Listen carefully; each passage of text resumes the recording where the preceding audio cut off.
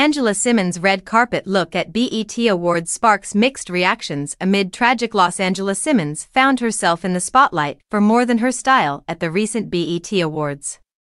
The reality star and entrepreneur, known for her role in growing up hip-hop, made waves with a striking accessory on the red carpet, a choice that has since sparked intense discussions online.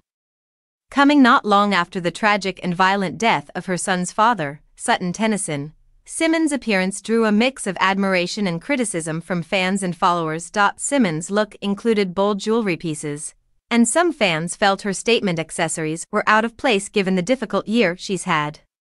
In response to the backlash, Angela spoke candidly, addressing those who questioned her intentions.